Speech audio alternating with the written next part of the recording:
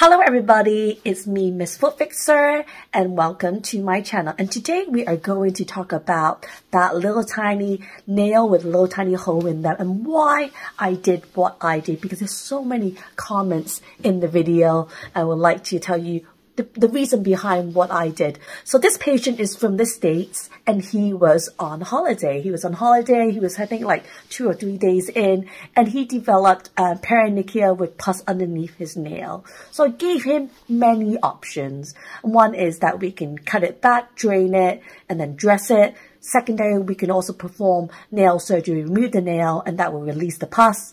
In the end of the day, because he was on holiday and he didn't want to have a minor operation in a foreign country, he decided to drain it. And for him, he's a doctor himself. He's a doctor in the States, so he kind of knew what he wanted, and we both agreed that probably for his situation, it was the best treatment.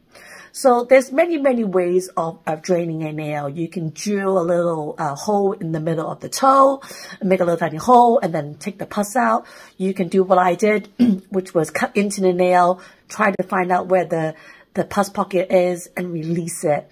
Once you release the pus pocket and drain it, because obviously it contains loads of bacteria, loads of little germs that can obviously spread the infection.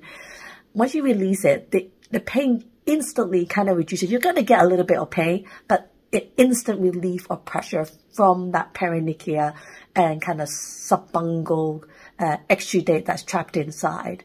And the main thing afterwards is to dress it accordingly. You don't need to necessarily soak your feet in warm salt water to release any more exudate, because I've done it.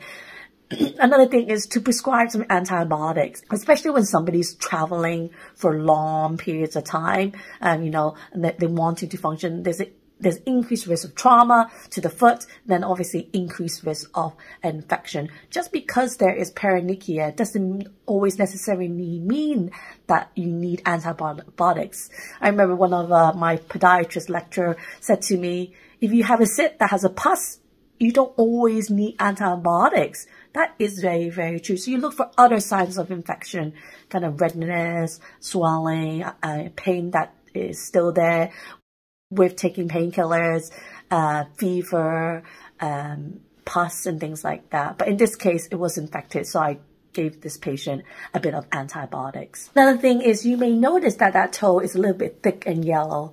I suspect that there is a fungal nail infection. So there's fungal nail infection potentially with obviously a secondary infection. Not sure what is causing what, maybe the walking, irritating the footwear causing the paronychia, but the fungal nail infection can also lead to a secondary infection like cellulitis. And in my career, I've seen many cases of it. One person was in Mauritius and he was in ICU for a couple of months because of his fungal nail infection. So really, a fungal infection is not a cosmetic problem.